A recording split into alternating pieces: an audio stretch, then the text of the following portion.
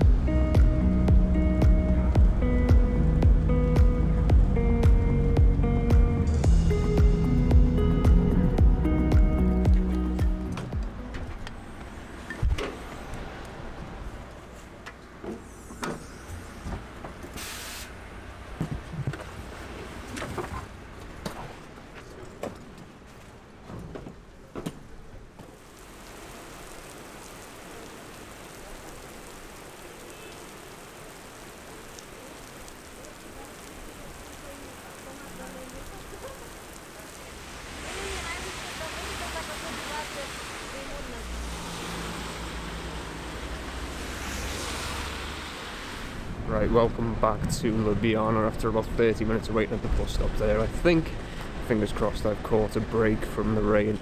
I'm going to head into the centre, go to the hostel, drop these bags off, because they're rather inconvenient walking around with 2 bags at once, and then hopefully head out back into the city. That's providing the rain stays off, because that was awful on the way here. The driver couldn't even see at one point, he literally had to stop, put onto the hostel map. I actually really annoyed the bus driver then on the way from Bled to here, which at the time I didn't really know why. The bus from Ljubljana to Bled was €7, presumed it would be the same on the way back. So I gave him a 20, which isn't ideal, could have given him a 10, but he was just getting really frustrated. Turns out over a weekend you get like 75% on tickets, so it was actually €1.60, and that's why. But I went to know that wasn't the case last time I was here. I don't know how long it is going to be the case for, but it's kind of understandable that he was annoyed, to be fair. But yeah, €1.60 for like over an hour bus ride from Bled to Ljubljana over the weekend. It's crazy. I never even realised. If I realised, I would have gave him less. I had a 5 note, I didn't have a 10. But yeah, he wasn't pleased, to say the least. Slightly random but cool interaction back there. I just met like an American guy who's been cycling all over the country, and he told me he knows the people who run the hostel and the dog. So he's giving me a dog treat to give to the dog when I get to the hostel.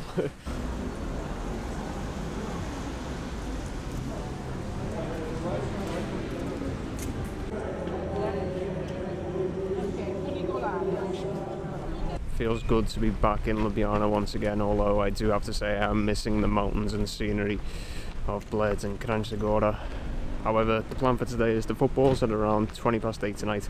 A couple of hours to kill, coffee, some food. The issue with Slovenia on a Sunday, as I said before, pretty much everywhere shut. Supermarkets mainly, cafes and restaurants are still open, so I'm going to go and try and find somewhere. Then tomorrow I'm going to do a bit of a day trip, not too sure where, and then the day after, Tuesday, I actually need to get a COVID test because I will be heading back home.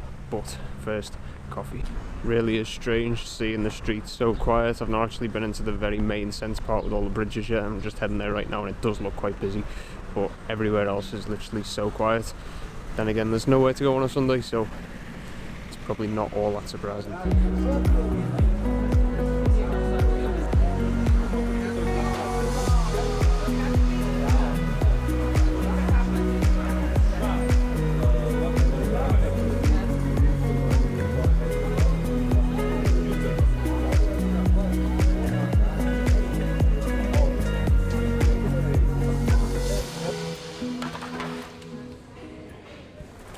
rain really has been non-stop today, and when it rains it pours. Thankfully I found some cover this time.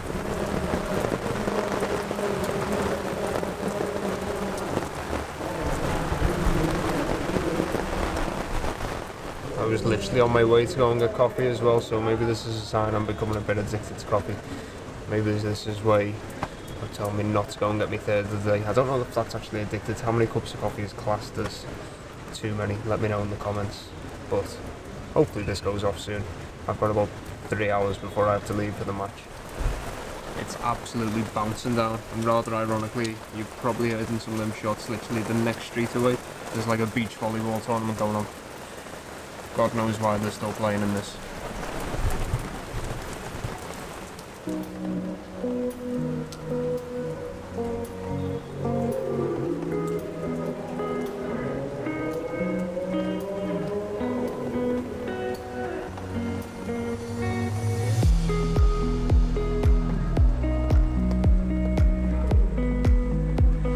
Coffee sorted, heading back to the hostel now.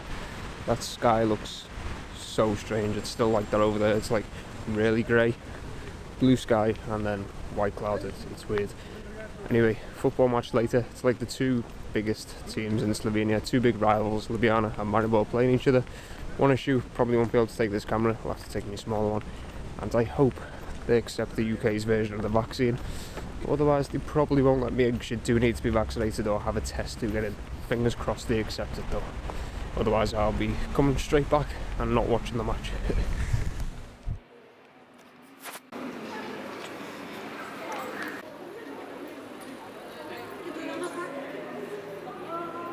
Right, so I'm just waiting for the bus to the stadium. I think I'm at the right place, and I think I know which bus I need to get on. I'm not 100% sure though, so fingers crossed we get there. I just have this weird feeling that once I do get there, they're going to turn me away because they don't recognise English vaccine certificates, but fingers crossed.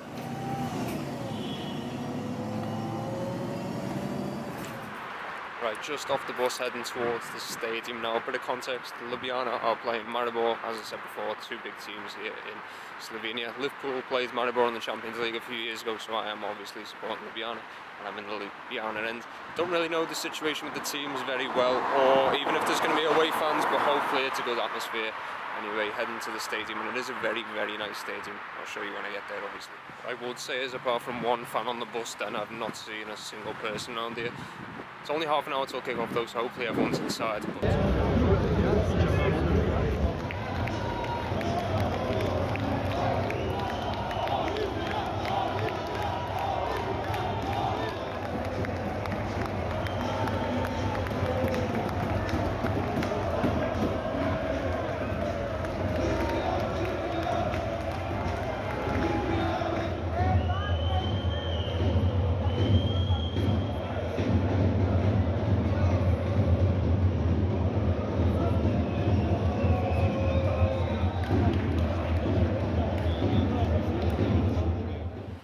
I've just got absolutely drenched leaving the stadium, running here. I was walking and then it started raining, so I ran and I am absolutely drenched.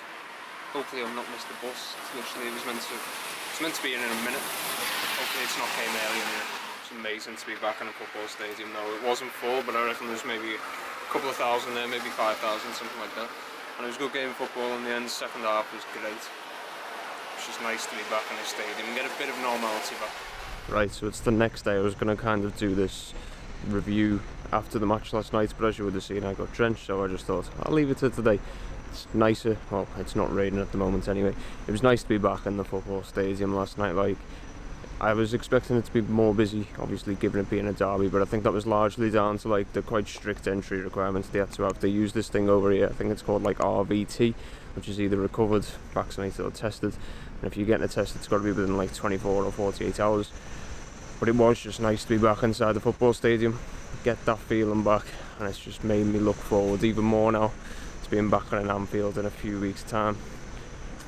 But yeah, it was just nice to be back.